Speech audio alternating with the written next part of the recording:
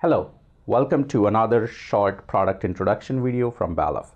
Today we are presenting the new I/O hub, which has a galvanic isolation between input power and the output power. As you can see, there is a clearly marked two divisions on this I/O hub.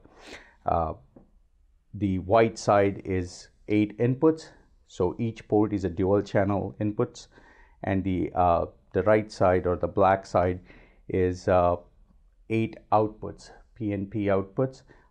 Each output is up to 2 amp, so total of 4 amps per port, 9 amps max for the entire module.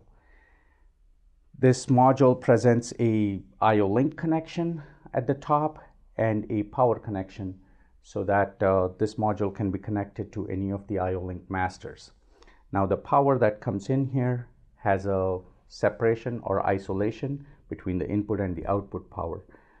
So this is also been tested by TUV or TUV certified for SIL level 2 or SIL 2 and a performance level 3 or performance level D applications.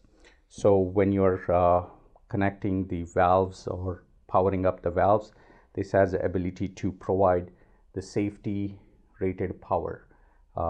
So the safety relays would sit behind this I/O hub. The other advantage is we can set the fault state for the outputs.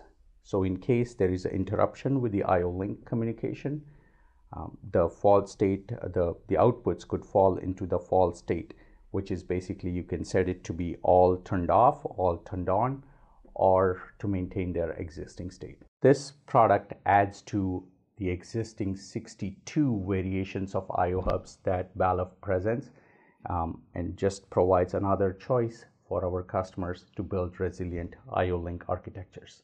Thank you.